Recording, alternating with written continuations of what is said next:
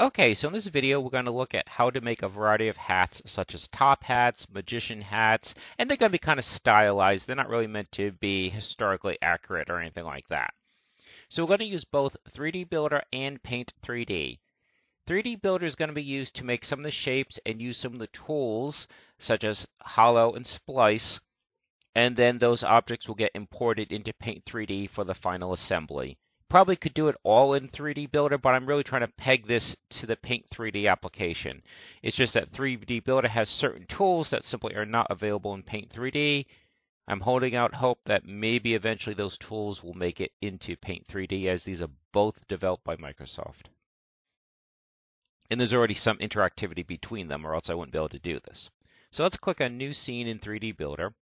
In the Insert menu, click on Sphere. And then what you can do is you're going to click on Scale, and you're going to grab the arrows at the top, and you're going to squash this down. Left click, hold the mouse to see how squashed it is.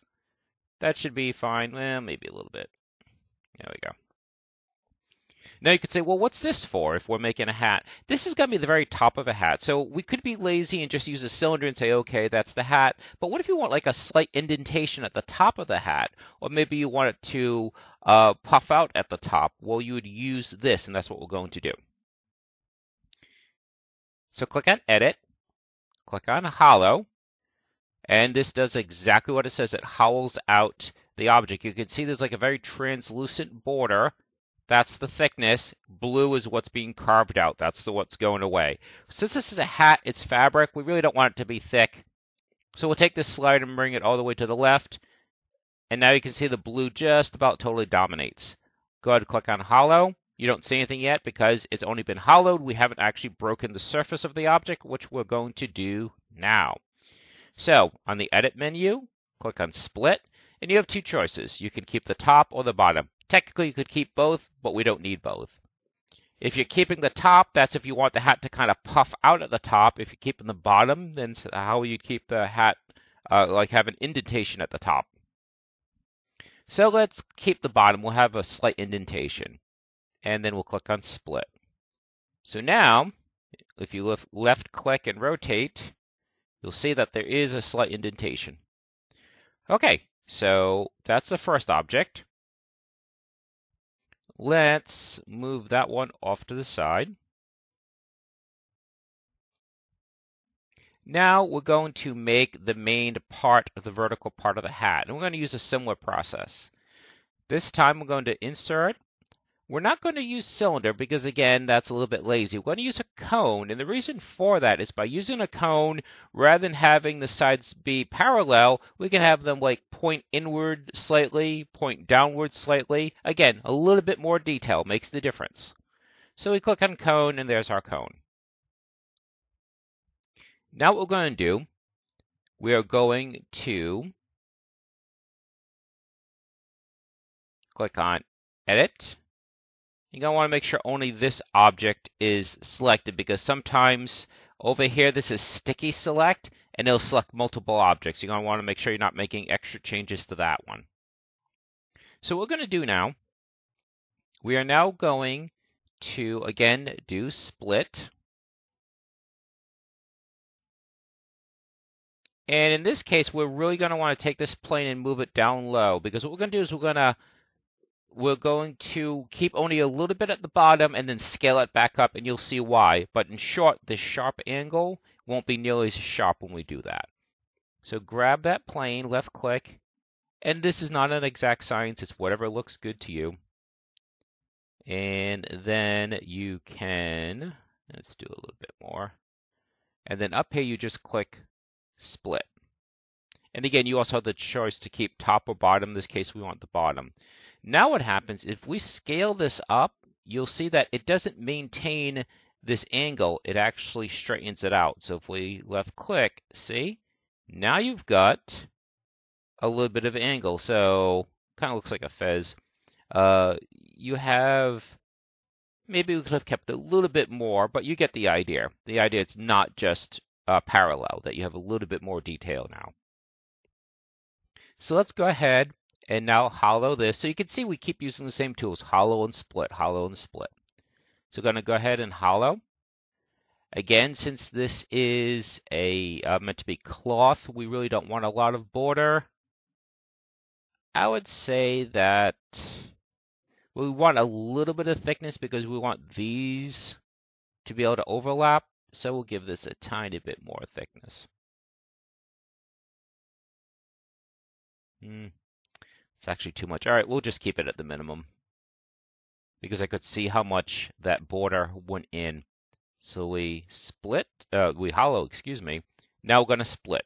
So again, we go to split, and we're going to split both the top. So split. But now we have a bottom that we want to split off. So again, we click on split. This time we swap and we keep the top. And again, I'm just left clicking on this plane and moving it up and down. Split. Then I'm going to left click and rotate, and you can see that you now have a hollow, not quite a cylinder. I guess you could call it a cylinder, but again, the sides aren't parallel. The whole idea is, again, we're trying to get a little bit more detail to it. All right, and the last thing will be the bottom of the hat, the brim.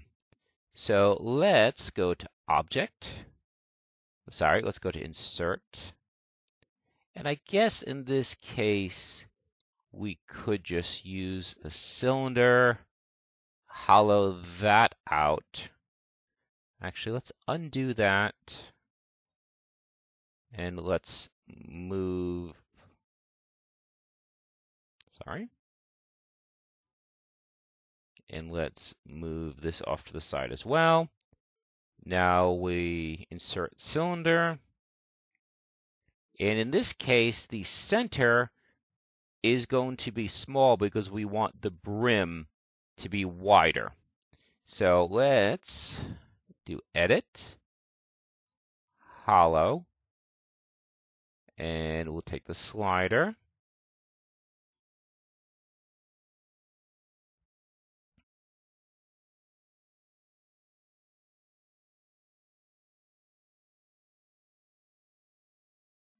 Let's do that.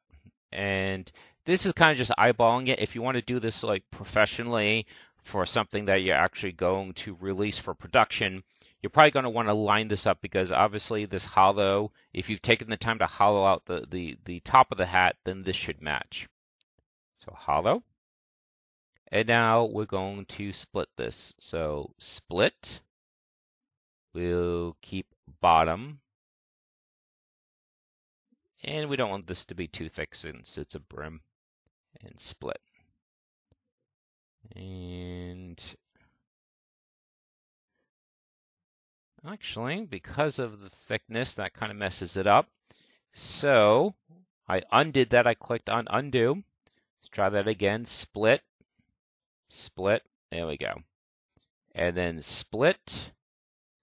Keep top. There we go. So sorry about that. So I was forgetting that because of the hollow, we needed to go higher up because it's hollow in each direction. So the top and the bottom weren't as hollowed out either. So split, and there we go. Now we have the brim of our hat. Now we could just stop there, but let's make this kind of stylized like something you'd see in an anime. So what we could do is we're going to put like a belt and a buckle around the hat as well. So what we're going to do, and this is really just rinse and repeat the same kind of things we've already done. What we're going to do, we're going to take the vertical part of the hat. We're going to go to Object. We're going to go Copy, Paste.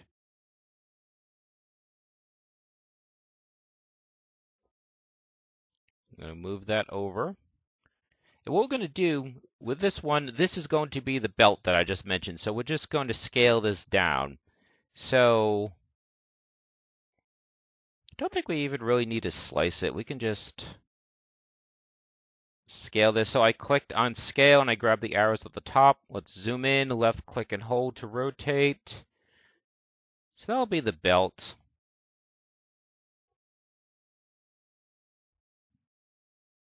And then if there's a belt, then there should be a buckle. So for that, that's just going to be a cube that's hollowed out and then split. So insert, cube, and edit, hollow. Now this one, we are going to want some of a border because it's a buckle. So we don't want it to be as thin as the material, but we also don't want it to be that thick.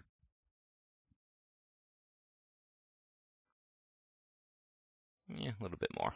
And again, this isn't exact, this is just whatever looks right. So I clicked on hollow, and now we need to split this a couple times. So split, oops, yep, sorry. I thought everything was selected for a second, my apologies, but that's fine. So split, and we'll keep top. Split again, this time keep bottom, and now it's starting to look a little bit like a buckle. And split. Smooth that over, and now we've got our objects for the hat. So it still doesn't look like much of anything, but you can really see how it's going to assemble though. So that's the vertical part of the hat, that's the top with the indentation, that's the bottom, the brim, this will be the belt, and that will be the buckle on the belt. Okay, so what we're going to do is we're going to import this into Paint, and then we will assemble and paint it there. So to do that, we click on the menu in the upper left corner, choose Save As, and as you can see, I had a previous one here where I was practicing, so we'll just click on that, and we'll choose Save, it will be called Top Hat Pieces, and it's a 3MF. We save, gives me the warning, yes, we want to overwrite it, and then we go over to Paint. So we click on Paint, click on New, click on Menu, Insert, there it is, Top Hat Pieces, Open. And now it's just a matter of assembling these. Now, one of the challenges will be lining up like the top of the hat, the very top of the hat with the vertical part, because as we said, we use very thin borders because it's meant to be cloth. So that's one of the things that you want to consider is when you're lining them up, it gives you less margin of error. So let's click on 3D View, right click and rotate. Again, 3D Builder is the opposite. It's left click and hold to rotate. And we'll just push these all up against the canvas so they're lined up to begin with. And there's the dot is highlighted, so they should basically be centered. We're also going to scale these all out. A couple of these I'm going to want smaller, particularly the belt, but I want these individually to be a bit bigger to begin with. Press down on the scroll wheel to pan around. Let's see if I can paint these all at the same time. So I selected everything, edit color. Yeah, I just chose the gray. Now let's start lining these up. So we're going to take this, we're going to slide this over. I'm going to slide this up. And this would probably be the hardest one to try to line up. Let's shut off the canvas, or at least make it transparent. So I clicked on Canvas, Transparent Canvas on. Go back to 3D View. And now you just, oops, sorry. There we go. Not sure why it was jumping out of 3D View like that, sorry. And then you just want to line these up. That's pretty close already. Let's push that down. So it looks like it's a tiny bit too big. And also, you're really zoomed up on these things. If you're not going to be that close, then little overlaps won't be noticed. But that looks pretty good. So your top hat now has like an indentation. Like I said, you could have done the opposite. Actually, you could still use this one. You could flip it 180 degrees, and then you would have like the rather than being concave, it would be convex. So let's click on, yeah, again, it's doing that. When I'm clicking on an object that's popping me out of 3D view. I'm not sure if it's because of the canvas, but we can go ahead and turn that back on because I think that was the hardest one to line up. So go back to 3D view. Yeah, see, it didn't drop me out. So the canvas being shut off, apparently, I'm not sure if that's a bug or what, but you could see how it was jumping out. And there's nothing really special I'm doing. I'm just clicking, scaling out if necessary by clicking on an edge, moving this around. Now, let's see how that looks. That actually looks pretty close. Maybe this could go.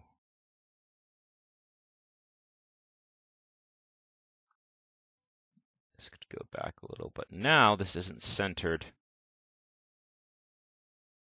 Okay, so it goes up. Scale that out a little bit more.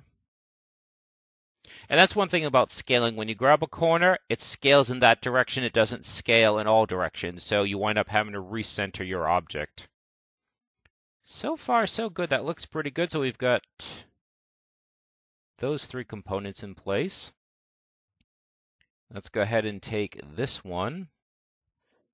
Actually, for this one, let's change the color. Edit color, let's make this brown like a belt.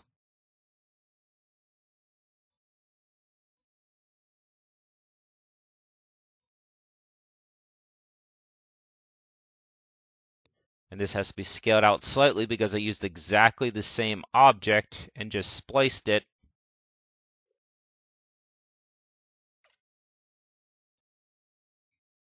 There you go. So kind of like a belt around the top. Click on this. We'll change the color on this. We'll make this like a yellow or goldish color. Bring this over.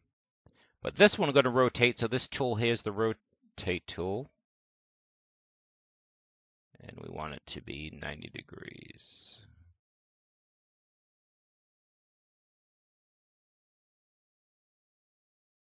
Well, we can always tweak it a little bit. So let's bring that forward.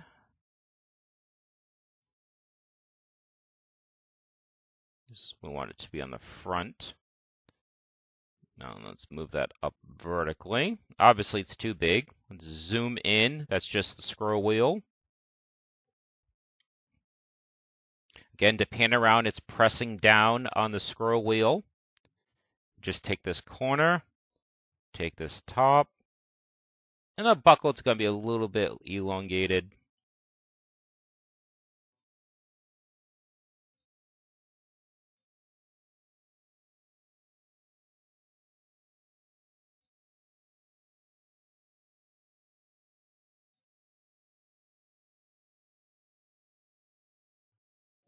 Suppose we could move this up slightly.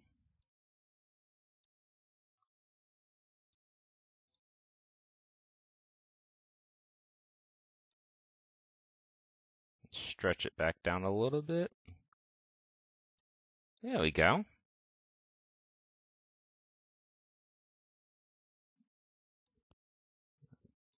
And again, this is a lot of just minutia, seeing how things are lined up. Top of the hat isn't quite lined up right from what I can see. It looks like this needs to go over a tiny bit.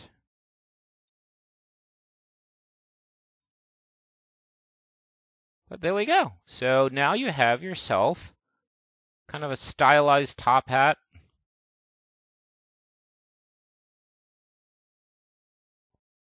And a brief splice there because for some reason it took a couple minutes to save. So in the upper left corner, just click on Menu, choose Save As, and if you want to import this into Unity, choose FBX as the format you want. Because if you do that, once you've saved it, you can just drag and drop it from wherever you saved it into the asset folder of your Unity project. Okay, so that should do it. I hope this was helpful. As I said, next one will probably be like a magician's hat, and that will probably be a much shorter, simpler project.